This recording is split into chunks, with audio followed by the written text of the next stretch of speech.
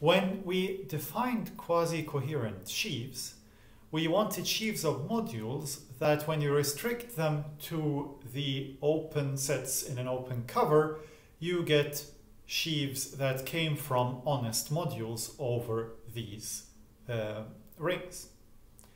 But these modules in themselves could be rather ugly. In particular, they could have torsion, or they could be of infinite rank, or some such thing.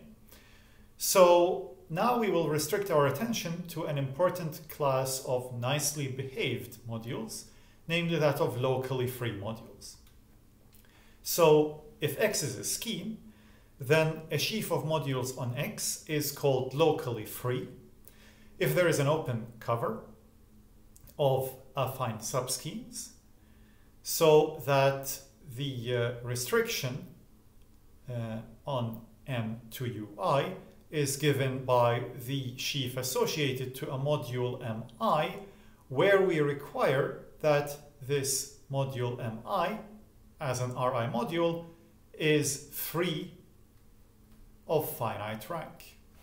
So this means that Mi is isomorphic as an Ri module to some finite number of copies of Ri. And if this rank, which in general can vary with the various Ui, is constant, meaning that all Mi have rank R over their respective base rings, then we say that the sheaf of modules is a locally free sheaf, or a locally free module of constant rank R. So a few remarks. Indeed, the rank doesn't have to be the same over all Ui, and worse than that, it is not guaranteed, and in general not true, that whichever open subset in X you take, the restriction will be the sheaf associated to a free OXU module of finite rank. Perhaps the easiest example of this is if you take as X the set of 2 points, or viewed as a variety over some algebraically closed field K. So X is then spec of K times K. And then if I take the module K times 0, that is, so to speak, K on one point and 0 on the other point, then this is not a free module over K times K, but its restrictions are free to each open set. In this way, you can also construct examples where the rank is not exact as well, is not constant as well. Fibers of such locally free modules are finite dimensional vector spaces. This is because the fibers are the localizations of the modules at maximal ideals. So remember, the fibers are the pullbacks that correspond to the inclusion of closed points into X. And so for that reason, locally free sheaves are called vector bundles, because at each point you have a vector space of finite dimension. And if this finite dimension happens to be constantly 1, then you call this a line bundle. Examples of vector bundles. So if X is a scheme, the structure sheaf OX is a line bundle. This is because it is the it gives you OXU over each OXU, which is exactly a free module of rank 1. You can check that if you have two locally free X modules of rank M and N respectively, then their direct sum, tensor product, and the dual of either of them is locally free, and the rank is what you would expect.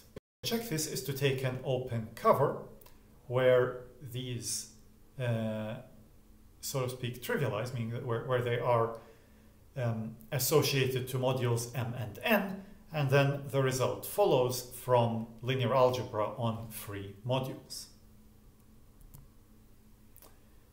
Next, if you have a morphism of schemes, then the pullback of a locally free scheme is locally free.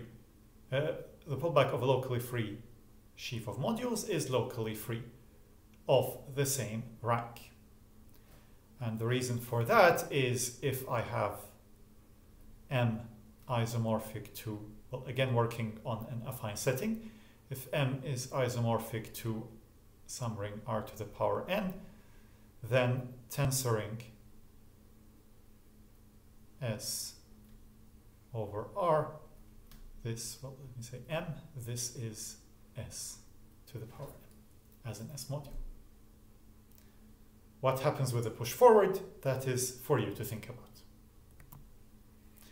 Also, if I take a closed subscheme of the projective space, such as the scheme associated to a projective variety, then the twisting sheaf of X is defined by pulling back the twisting sheaf for the corresponding integer on Pn. And this is a line bundle. And the reason is that the pullback of a line bundle is a line bundle, so why is OPND a line bundle?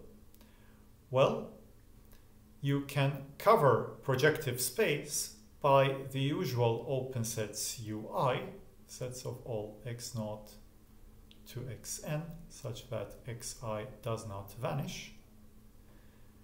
And on that UI, you can multiply by xi to the power m, or to the power d rather, to exhibit an isomorphism locally between O, P, and D of u and O, P, and 0 of u.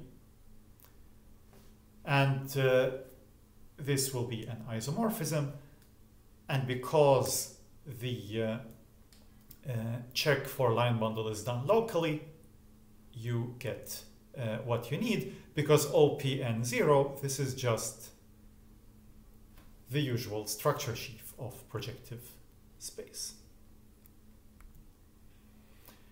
One property of local freeness that is important is how it relates to exactness. So if you have an exact sequence of quasi-coherent sheaves on a scheme X, then it will remain exact after tensoring with a quasi-coherent module M, provided that either M itself or all of the Mi are locally free. Again, this is checked locally, and the corresponding result is known for modules. So if you know the result for modules, free modules have exactly this property that they behave well with exactness. In general, tensoring is not an exact functor. And likewise, pullback preserves exactness whenever all the MIs are locally free. Again, on the level of modules, f star of Mi is tensoring with some ring of this Mi. And again, this preserves exactness if the Mi are locally free, meaning if the Mi are free modules. So the properties of free modules translate rather neatly into properties of locally free sheaves.